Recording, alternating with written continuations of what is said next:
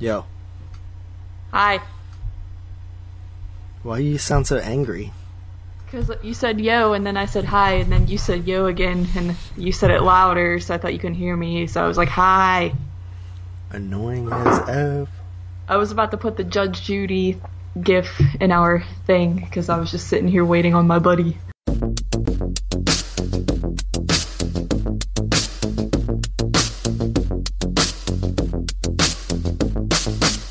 Baby, what's the deal? You wanna watch Netflix and chill? Baby, I'm for real. I won't pull out if you want the pill. Baby, what's the deal? You wanna watch Netflix and chill? Baby, I'm for real. I won't pull out if you want the pill. What's up, everybody? It is Carly here, bringing you episode number 15 of the Netflix and Chill Horror Podcast. As always, I am joined with my buddy, JP. How are you doing, JP? Yo, I'm back on the Netflix and Chill grind. Yeah, we both is. Yeah, so, we're back again. Yeah. I told you we'd be back. So, a little bit has happened since the last time we recorded. Basically, one of my podcasts that I was part of is continuing on without me. No way. Yeah, the Married with Children podcast, both me and Jerry had to part ways with. Parted ways in a, obviously like a positive manner. It wasn't like there was some kind of beef between me and Alex or anything. It just was my time to leave. And I've already discussed the reasons why on various different outlets, so I figured I would just leave it at that for this. But the one positive thing about leaving Married with Children is it probably opens up the door for recording Netflix and Chill more often. Which makes me happy. Yeah. So when we started, we was pretty much weekly, and then we were kind of bi-weekly, and then we were kind of like bi-monthly. But I was really swamped with other podcasts, watching 15 movies for 22 shots, as well as recording Married with Children every single week. So now I am down to just 22 shots, as well as the Netflix and Chill Horror Podcast. And whenever Luis is available, we'll do some MMA stuff. But for the most part, I have two podcasts again, which is nice. It's a breath of fresh air. Yeah. So what have you been up to? I mean, I also have two other podcasts, so that's cool. I mean, of course, I have the Horror Pack podcast with the boy Jer, aka Jerry. And then I also started up a podcast with the other boy, Austin, and that is the Body Bags podcast, where we, basically, if you guys are familiar with the YouTube channel Body Bags, it is a weekly, or, let me daily. reword that. Daily review channel, but there's, one person per day who does a review of a movie. It could be any horror movie as long as it hasn't been reviewed previously, obviously. And then at the end of the month, we typically do a theme week where one person picks a theme. It could be like Blue Underground Week or Insect Week or something like that. And our podcast is basically to try to get that channel a little bit more hype, because it seems like it doesn't get as many views as it really deserves, and also it's just a cool way to kind of review movies, random horror movies. So basically what we do is we talk about the movies that each of us have reviewed on the channel for that month, and then for the theme week we both watch that movie and we both give a review on that movie. So that is also a monthly podcast that I do. All my podcasts are monthly, which is kind of nice because it's not that much commitment. But yeah, that's basically what I've been up to lately. Cool. Yeah, tonight we decided to go with Verónica, which is a movie that you picked. It was your pick. Yeah. And Verónica is a movie that got quite a bit of buzz when it was released. I don't know who did the marketing campaign for that film, but it was like crazy because you kept seeing these articles like the most terrifying movie on Netflix and stuff like that, you know? People are turning it off and dying while watching it. Yeah, Must see. It was pretty crazy. Like, there's, my cousin, his name's Scotty. He has, his girlfriend Jess is kind of into horror movies. And whenever she has a horror question, she'll like ask me. And she asked me about Veronica, and it was like a day after it was released, and I was like, I've never even heard of that. And she's like, oh really? And I was like, yeah. I was like, she's like, it's on Netflix, I want to know if it was any good. And I was like, oh, I'll report back to you. And like the next day I started seeing it everywhere, so it was like kind of crazy. Yeah. But before we get into Veronica, I did want to just say that a little bit of an announcement, not anything to do with us, but Santa Clarita Diet Season 2 is currently up on Netflix. Yeah. Have you watched any of it yet? I have not, but Mood said he watched the first episode or two, and he said it's still really funny and awesome. So, nice. If you guys remember, a while back, we covered, probably a year ago at this point, we covered the first season, and we both really loved it. So I would probably guess that you will hear us talk about season 2 in the coming weeks or months, because I can't wait to delve into it. I can't believe that really shows how fast time goes, because I remember being like, man, we have to wait a whole year for this new season to come out, and now it's just like, it's up. Yep.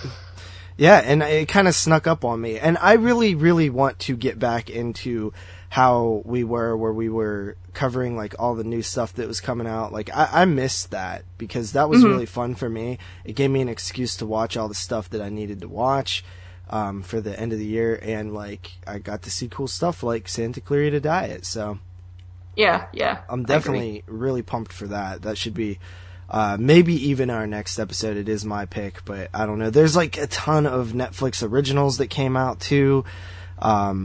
Like Ravenous and The Ritual, which I've heard so many good things and like kind of mixed reviews too about it. It seems like the consensus is that some people really like it and some people really like it but don't like the end.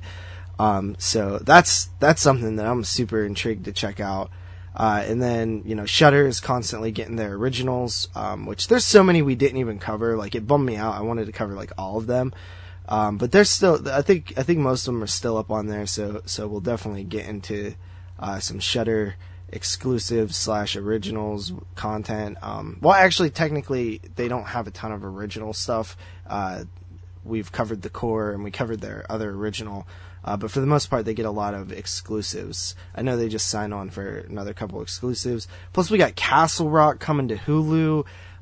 So that's pretty cool. There's a lot of good stuff coming out, and a lot of stuff that's already out, and I can't wait to cover a lot of it. This is what's really cool about this show, is that it's called the Netflix and Chill Horror Podcast, but it should have been called the Horror Movie Streamcast, because we're basically covering anything that is streaming, and I think that it is a really cool show, and hopefully we can start growing again since we'll be back. I know we say we'll be back all the time, but I really believe it this time. Yeah, and it seems like a lot is just coming out all of a sudden. Like, I feel like when we started the show last year, like, the movies that were just popping up just were few and far between, and like we had to like review like movies from the previous year and things like that. It just seems like there's like so much this year compared to last year around this time. Definitely. I 100% agree with that. We've still never even covered like Stranger Things in depth or anything like that. So there's a ton of stuff that we could do, but I was thinking that let's hold off Stranger Things till season 3, and then we'll just cover the whole show, like season 1, 2, 3. Yeah. And yeah, so tonight's though we're covering Veronica, and this film was directed by who, Carly? Paco Plaza, who also directed the Rec films, but I have never seen any of them, unfortunately. Yeah, so he directed Rec 1, 2, and 3, which is mostly what he's known for. I hear that Rec 1 and 2 are phenomenal. People often say they're two of the best found footage films ever. And I hear Rec 3 is okay as well, but not nearly as good. That's pretty much all he's done in terms of like horror that I know of. I haven't seen any of his films besides this. Oddly enough, we did a Halloween marathon last year for Halloween, where me, Carly, and another person named Matt all picked a film to watch. And it was like, 5 films altogether. We opened with a classic. Yeah. We picked Stage Fright. And then it was Matt's pick, which he picked Possession. Then it was my pick, which I picked, or I was last, I think. You were second. What was your pick? I don't want to talk about it. It actually was pretty entertaining. It was like, I don't know what It was called The Son of Sleepaway Camp, a.k.a. Memorial Valley Massacre, I believe. Yes. Which the whole point of this was to try to pick something obscure or something that is going to wow but isn't that known. And my pick was Miss 45. I'd say Matt won the night. He picked the best movie that most fit the criteria. And then after that, we ended with a brand new film, which we did the 1922 film, for the Stephen King adaptation. And overall, like, it was a really good night. Why I brought this up is that I initially was going to pick Wreck as my title, but I didn't. So but that's how much of a film that I thought people, love it so much. It's a film that people talk about, and it's a film that none of us have seen, so I thought it would have been perfect. I kind of got scared and got cold feet at the last second with it being a subtitled film, and I knew I was going to be the 4th film in the lineup, and I thought we would be much more tired and miserable because, this generation being ADD when it comes to sitting down and watching marathons of movies. But surprisingly, even with Matt's near 2-hour film, it went by pretty well. What do you think? Yeah, I think it was mainly because we all picked very different films, including the one we started with and the last one. I feel like if we would have watched all serious films or something with the same theme over and over again, it would have kind of sucked. But it was a successful night, and I keep forgetting that you've never seen Wreck. I always thought you did for some reason. Yeah, no, never seen it. So that's who directed Veronica, and the writer was also this guy, and also a guy named Fernando Navarro, who I don't think has done anything that I'm familiar with. He seems to be some sort of Mexican director slash writer. And Paco Plaza is from Spain. So, yeah, it's technically Spanish. Yeah. Yeah. And this film here, Veronica, I know did well at the Toronto International Film Festival. So that's, a respected film festival that a lot of cool titles come from, which is really neat. But yeah, so do you want to get into this Spanish horror film? You want to give a plot synopsis? Yes. So IMDb here says, Madrid, 1991. A teen girl finds herself besieged by an evil supernatural force after she plays Ouija with 2 classmates. Yeah, so one little bit of trivia that I saw with this film that I just want to shout out off the top so I don't forget is the character is actually watching a movie called Who Can Kill a Child. No, buddy, I wanted to say this. I was going to be like, guess what? I read the trivia and it pertains to you. But, go ahead. Just go ahead. Yeah, and the reason why I'm more deserving of saying that is I just watched Who Can Kill a Child either last night or the night before. So that's really neat that I had just watched that movie, and that movie is also a Spanish film. Really good movie. It's a film that I think I don't know if it was written before Stephen King wrote Children of the Corn, but if it was, I think Stephen King owes a little tilt to the hat to the guy who directed Who Can Kill a Child. Mm-hmm. Because it's very similar. It's about an island that all of the children kill the adults. It's I think it's funny that this girl's watching this with her, like, scared siblings. I didn't realize, I wasn't really paying attention. I didn't realize what she had on the TV too much, but that's probably not the most appropriate thing. Yeah, definitely. So, this film, Veronica, here, I watched today. I know you watched it a while ago, so I'm sorry if it's not as fresh in your memory. We were supposed to record actually, buddy, I rewatched it earlier today. Oh, wow, that's pretty cool. You're dedicated. Yeah, I actually had it, like, mainly memorized in my head, too, so I almost didn't rewatch it because it was pretty fresh, but I went ahead and did give it a rewatch, so it's extra fresh now, but I pretty much remembered, like, everything that was going on. It kind of stuck with me. I actually watched it today earlier with a couple of other Facebook group members, Johnny and Derek, and I believe somebody else was there. Sam, maybe? I can't remember, because we did it last night, too. There's basically this program, or this website, where you can go on there and you could host movies, and there's a chat, and you could do it through, like, Netflix and stuff, and you guys could all watch the movie together. Yeah. It was pretty cool. I saw you post that, and I saw someone else had posted it, too, like, the night before, but you click on it, and it said, like, you're locked out, tell, like, Justin you're here or something. So, like, what do? You just, like, click on, or do you, like, have to tell you that you're going to watch it with you, or, like, how does it work? I think that I had it on invite only.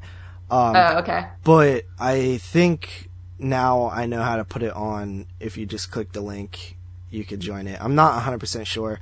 I'll have to figure out and mess with it a little bit more. But you can basically, I think you could download an app too, and you can join it that way.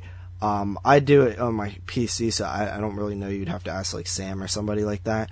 But I think that either way, if you just click on it and say, like, let Justin know you're here or something, like, it'll basically allow me to let you in or whatever too. So, but it was really neat. We watched a awful movie on YouTube last night called Blood Savage, maybe? That's probably Blood Stalker. I keep getting it confused with something. But that movie was absolutely atrocious. It started off alright, and then it was just absolutely awful, and we essentially, just made fun of it the whole time towards the end. It was not a good movie. I gave it like a 2 out of 10. It was really bad. But that was a 1976 movie. Suffice to say that it will not make my top 10 of 1976. Right. But let's talk about Veronica a little bit more, because we kind of got off track a little bit there. Yeah. So yeah, this girl basically goes, and there's an eclipse that's happening, and she plays with a Ouija board in the basement of her school. Do we know why she did that? I think it's had something to do with the eclipse going on, and they, like, I think they were all kind of just into that stuff, like that supernatural stuff, so they wanted to try it out and see if anything weird would happen while the eclipse was happening. Yeah, so I think she was trying to communicate with her father, that too. who we assume is dead. We also get an early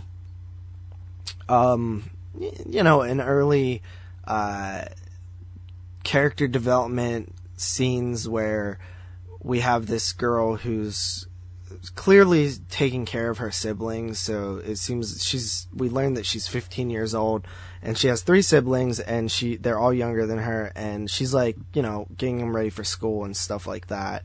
Her little brother, like, wets the bed, so she takes care of that.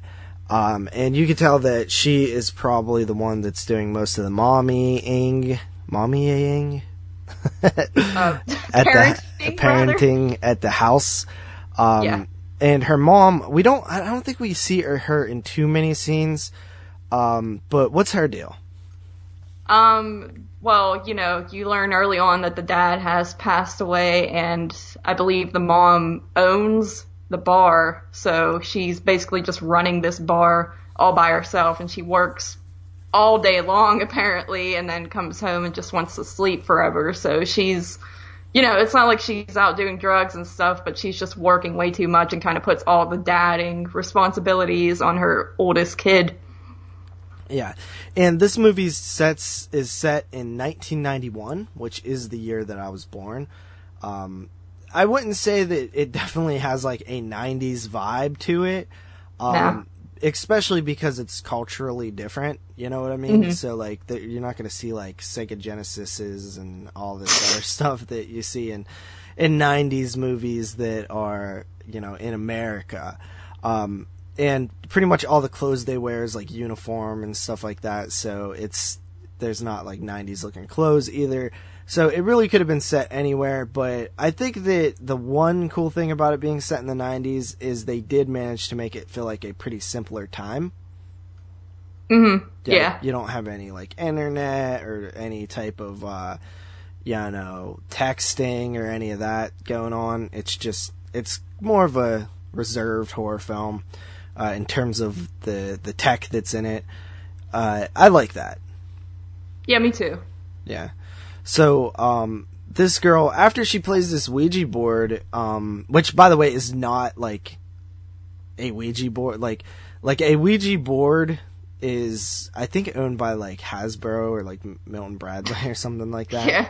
So it's like, they probably couldn't get, like, the actual Ouija board, but they just use, like, a sort of knockoff version. Yeah, knockoff, yeah. And when they play with the Ouija board, she kind of goes into like a seizure or something like that. Mm-hmm. Yeah.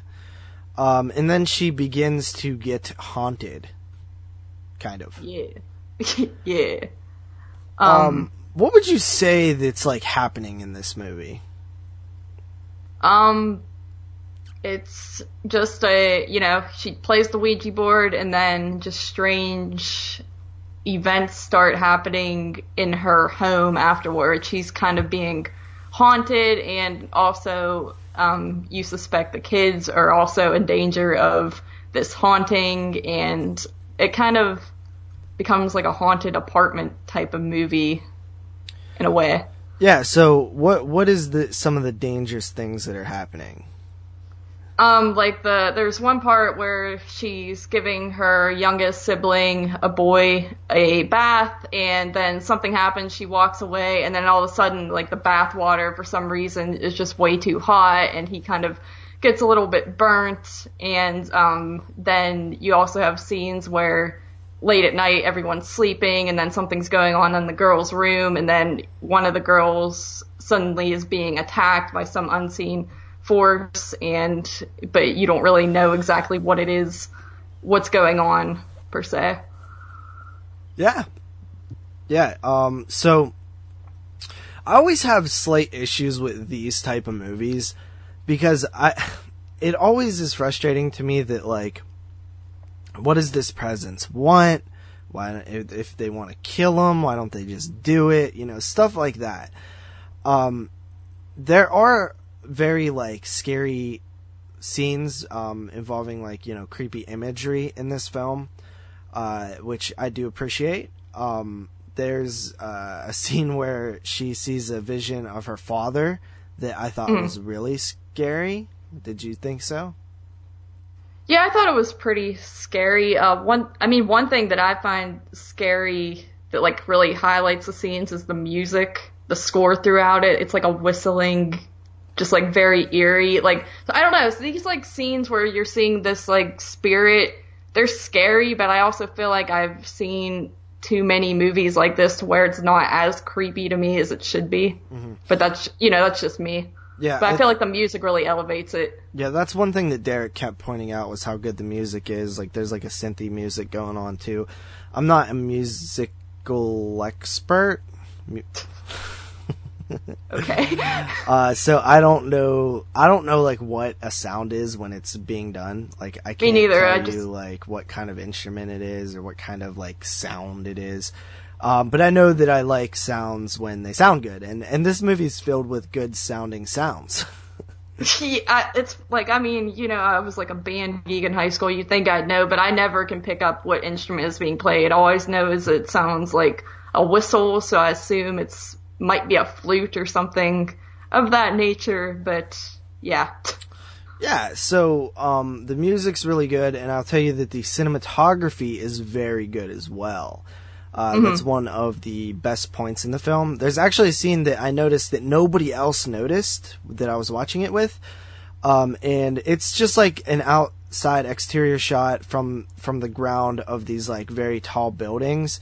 And the way that the buildings are arranged and connected to each other, they form a cross, which I can't remember if it was an upside down cross or just a cross, but that has nothing to do with the movie, but it's just visual flair that I love when directors add to that, because the shape is a cross. The movie is about, you know, obviously there's nuns and it's very religious. A lot of Spanish films are very religious as well. It's part of their culture. And I thought that the nun was really creepy, the chain-smoking nun. What did you think? That she's blind? Yeah, I mean, I feel very, like, rude saying this, but just the sight of, like, blind eyes really, really creeps me out, especially when they're just wide open and they're just so, you know, glazed over, and then you have this nun just, like, staring at the sun because it doesn't even faze her. Like, that really creeps me out, and the fact that it's a nun also kind of made it creepier for some reason. Yeah, that scene is pretty awesome when the eclipse is happening and she's just staring at the sun. Which, by the way, like, I feel like it's kind of dangerous to have all those kids out watching this eclipse. Like, you have to be responsible for them all not going blind. Yeah, this was the 90s. There wasn't as much security and safety. Fair enough. What else, man? So, we have we have a scene where she, like... Okay, let me talk about the girl for a second. Verónica herself. I really like this girl. I thought she did a great job. She has that, like, nice, like, homely look to her. Wait, you told me homely's bad, right? Yeah, I'm pretty sure that means, like not taken care of, kind of unfortunate looking. Okay, well, I didn't mean that. I meant she has, like, this like, basic girl look to her. And she has braces which help you feel like she's 15. Yeah, that was one... Yeah, I agree. Like, that girl, I don't know if I mean, in the picture on IMDb, she looks much older, but I thought she was actually 15 in the movie, but she could be older than that, but yeah she's actually a little bit older than that. But this movie was filmed in 2017, so I think she would have only been like a year. If it was filmed in 2016, she would have been 15, I believe. Okay. But her current age right now is 17 years old. She was born in the year 2001, and her birthday's in 3 days. Holy crap! That just made me feel so old. You. The fact that teenagers these days are like born in 2000s and like that they're in high school. I don't know. Never mind. It's just imagine how stressful. I feel like. The idea of a teenager, like somebody who's 18, was born in the year 2000, to me is just absolutely crazy. Like, I was born in 91, you know what I mean? Like, you would have been 2 months old when this movie takes place, because it's in June of 91. Yep, and that's always dates me and makes me feel old. And the longer I'm here, the more old I feel whenever I see stuff like that. Like, in another 10 years, people born in 2010 are gonna be like 18. Oh God, stop. But anyway, did you like the sibling characters as well, or what did you think of them? Yeah, I thought they all acted pretty well. They all seemed like little kids. I think the casting was good overall. Like, I love the little boy. He seemed like he's just like, I'm not gonna wet the bed again, I swear. And then he just keeps doing it, and he's just I love little boys with like glasses. His eyes are all big, and I just think he's so cute. Yeah, did that remind you of, did you relate to him? I mean, a little, yeah, he did have the cross-eyed thing going on, so yeah, buddy, I did. Thanks for bringing... the wetting the bed thing. Oh, no. The character's name is Antonito. Yes. Yeah, he was good. I really liked him. He fit the role really well. So, in this movie, you get a lot of... I don't know, like, I don't really know what... Like, I don't even know what the end result is in this movie. Like, I don't even know what happened. Yeah, it's hard to... I don't really... I don't want to give too much away, but it's like... I guess I can't... Was this, like, actually based on true events? Well, I don't know, because they clearly show, like, at the end of the movie, they show pictures from what you would assume is a real location and not the movie location. But they could have just made that for the movie as well, Because, like, I mean, like, on the trivia, I wanted to look into this more, but, like, I ran out of time, but, like, on the trivia thing on IMDb, it says it is based on true events, so I would have to look more into it. But, yeah, the, like, pictures at the end looked a lot like scenes from the movie, so I really couldn't tell. I mean, either way, it kind of gave me the chills, though, so I'll give it that, but, yeah.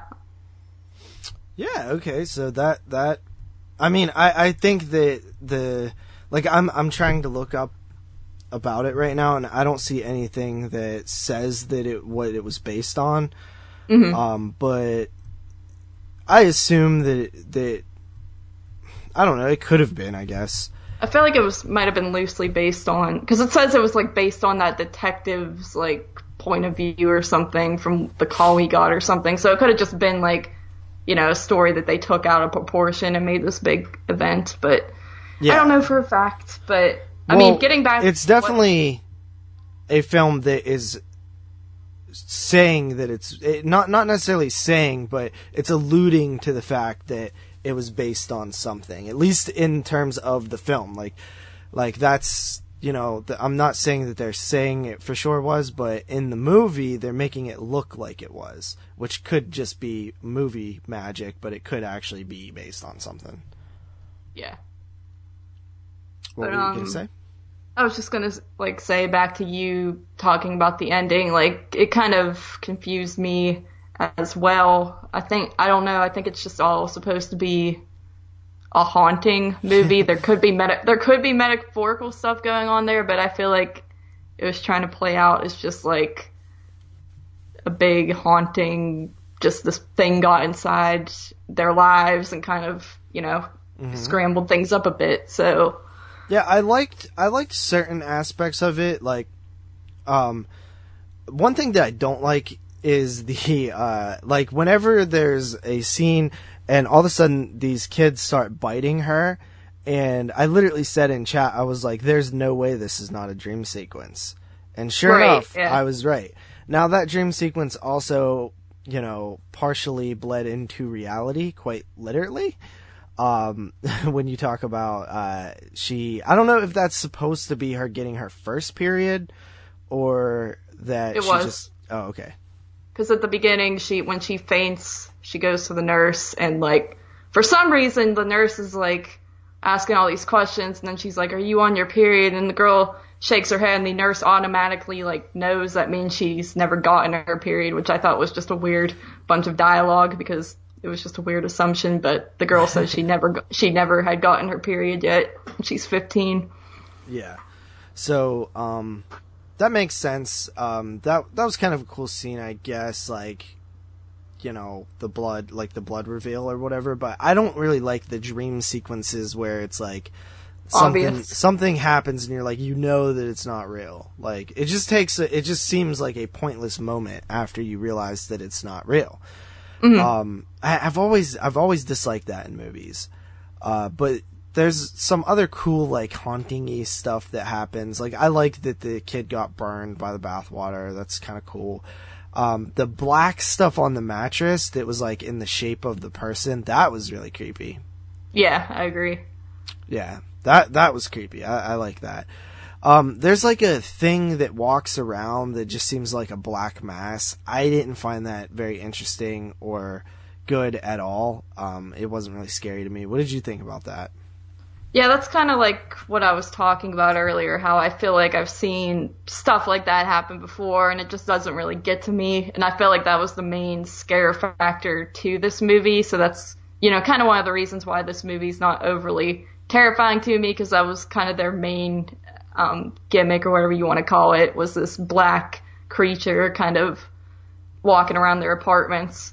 Yeah, I mean, I liked when it was in the distance and there would be these shots of it walking outside windows or something like that. That was creepy. I like stuff like that.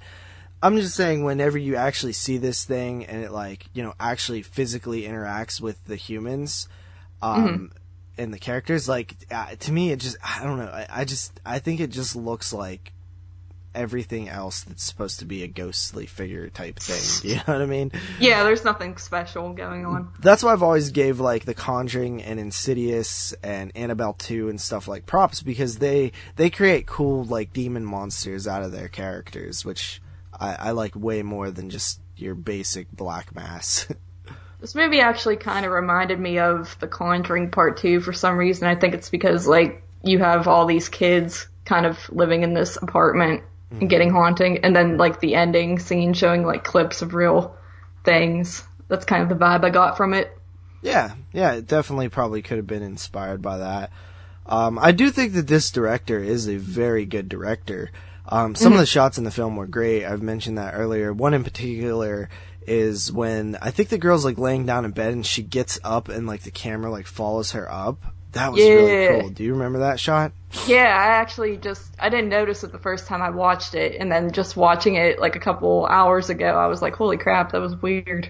Yeah, it was really good, and I think that there's, like, a solid atmosphere that's done throughout. Like, when the girls first go down into the basement of the school, like, it's really creepy. Are they in the school?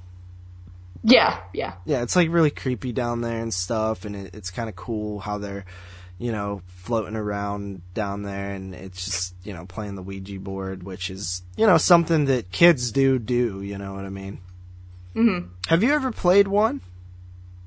Yeah, I have. Back when probably my junior year of high school, I had one. I found my grandma had one, and she, like, passed away, but, like, she, like, all her old, like, classic games were left behind, and she happened to have one, so me and some of my friends played it a few times at my old house.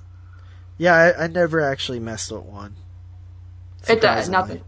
Yeah, nothing happened. My one friend Cody actually tried to scare the crap out of everyone and, like, pretended to faint, but besides joking around, nothing happened. There was a time where one time a couple of my friends were gonna go to, like, this abandoned house and light up some candles and do it in there. I was supposed to hang out with them that night, ended up not going. Mm-hmm. But they did do it. Did anything happen? I mean, they said it did, but I've never heard one person play a Ouija board and say that nothing happened.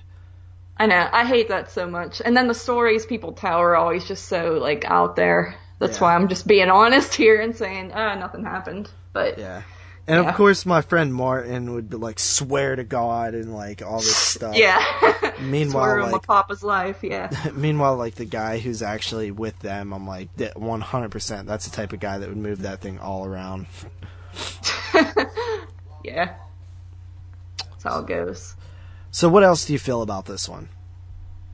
Overall, I mean, like, it was enjoyable. Like, I didn't mind watching it a second time, because, sometimes when I have to rewatch a movie, I'm just like, oh man, I just watched it. I don't really feel like watching it again. But I actually enjoyed it probably even more the second time around. I mean, it's a little bit confusing. Another thing I like is just the idea of, like, this girl having to take care of her siblings and kind of live her life by herself, and then, like, having trouble with her friends at high school, like, having that drama go on where her friends are suddenly being weird towards her because of what they did, and then it just feels very lonely because this girl can't even go home and cry to her parents or anything like that because she basically is the parent. I kind of like that aspect to it. Yeah, I really like the aspect of her taking care of her siblings. That's really cool. Yeah. But overall, I thought it was, pretty good, pretty solid. It didn't really scare me that much. I knew the hype was pretty big on it going into it, but so I didn't really take that into consideration because I knew I wasn't going to have a heart attack while watching it or anything like that. So didn't really let that bother me, but at the same time, it really just wasn't overly scary to me. There were a few times where I did get cool chills, and I have to give it credit for that because if it can give me, and it gave me chills like the second time around too. So if it can do that, then high praise to it. So. Yeah, I think that anytime a film could, give me cold chills or scare me a little bit, I have to give it props. Kind of to wind down here and get into ratings, because this is a really hard film to talk about because it's a slow burn, really. Like, it's more about atmosphere. There's not a ton of dialogue. Yeah, there's a little bit of mythology that comes later in the film where the girl tries to stop whatever's happening and stuff like that. But it's kind of a basic movie with not a ton of, substance in terms of, conflict besides the main narrative, which is just they're being haunted. There's not a ton of stuff outside of that, which is painful for a review. As you can see, we've probably stretched the movie. This is a slow burn review because we stretched the review out a little bit to make sure we covered some stuff. But yeah, it's just not the type of movie that is great for reviewing. But it was a solid movie, and to kind of get into ratings here, I will go first. I do think that this movie is good on maybe a extremely slow year, which it actually is. This could sneak into a low top 10 or 15 list. I personally don't think that it'll actually make my list. I could see if you're watching this movie and you hadn't heard anything about it and you hit play, it probably would be pretty solid to you. Like, you'd be like, wow, that was such a cool, find. Unfortunately, I do think the hype got to me a little bit. I expected it to be a little bit more scary, a little bit more good than it actually is. And it is good. I just expected it to be better considering the amount of hype. I don't know if that hurt my rating. I try not to let stuff like that hurt my rating, but it probably influenced the way I, and how much I enjoyed the film. But on a pure technical standpoint, I think it's a pretty well-made movie. A lot of it just didn't appeal to me because it almost felt like a lot of, we've seen this before. And I even said that in the chat. I was like, see, and this was like 20 minutes in. I was like, the problem with these type of movies is they really have to do different and unique stuff for them to be effective and not feel like you're just retreading the same, film again and again. I do think that the cinematography and the score kind of set it apart from the average type of movie that came out. If it didn't have that, I think this film would be just slightly above average. But luckily we got some good technical filmmaking going on. So with that said, I think that I'm probably comfortable coming in at about a 7 out of 10. All right. I mean, I pretty much basically agree with everything you just said. Like I said, I tried not to let the hype get to me because I knew it wasn't going to be nearly as good as things and people were saying. So, but still at the same time going in, I was just a little disappointed because not only was it not turn off horrifying worthy, but it really wasn't overly that scary at all for me, honestly. But I could see how it could be pretty creepy for other people. And like I said, there were some moments towards the ending mainly that gave me the chills and, managed to do it twice. So that's a big plus for me. And I thought the film was beautiful. I really liked how the location is for the most part, kind of set in this apartment and then like in the school and things like that. I think they picked good locations for it, and the score was good. Even the music that they're using in it, like, obviously it's all in Spanish, but I thought it was kind of interesting music choices, and I really enjoyed the characters as well. I think they all did a good job for being so young, and I came in with a 7.5 out of 10. Cool. And as you were talking there, I actually did look up a little bit more information. And it does seem like this is based on a case that happened in the year 1990 in the same city, involving some police cars and, a squad that goes into a house. And the police chief or whoever went in said that he was too scared to go back inside the house. And basically, apparently, a girl mysteriously died after using a Ouija board. So it turns out that there is some information that you can look up online about the true case, which is definitely cool and could actually, affect my enjoyment of the movie if I learned a little bit more about it. Yeah, you just saying that gave me chills, because it makes it even if the movie kind of sucks, like, it makes it 10 times creepier if it's based on some true event. Mm-hmm. And there actually is a YouTube video from Definition. I have not checked it out, but it popped up in the Google search. It says Veronica movie, ending explained, and real life true story. So that video might break it down and sort of tell you a little bit more about the story. But yeah, that's pretty cool. I like when movies have like more information that I could look up afterwards. Typically when it's a movie that's like really violent and brutal, it's better to not look up that information, but ghost stuff I'm fine with reading about. So yeah, that's it for today's Netflix and Chill horror podcast. We will be back very soon with something else. It's my pick. I'm trying to think about what I want to do right now. I'm almost leaning towards Ritual, but I kind of want to do Santa Clarita Diet too. But I know Ritual would be a faster watch. Santa Clarita, we might need a little bit more time. Yeah, I mean, Santa Clarita is probably going to be, like, my pick, honestly, if you don't pick it, because, like, I freaking loved the first season and can't wait to dive into that. So we'll probably, it's safe to say. Well, if you say that, then how about I pick Ritual for the next show, and we can start watching Santa Clarita Diet for the show after. Yeah, that works. Okay. Safe to say we'll do both. All right. So that's our next 2 episodes. Yay! All right. Carly, do you want to bounce us up out of here? Oh, man. Okay. Thank you guys for listening to episode 15 of the Netflix and Chill podcast. I'm Carly. And I am JP. And we are out of here. Peace. Peace.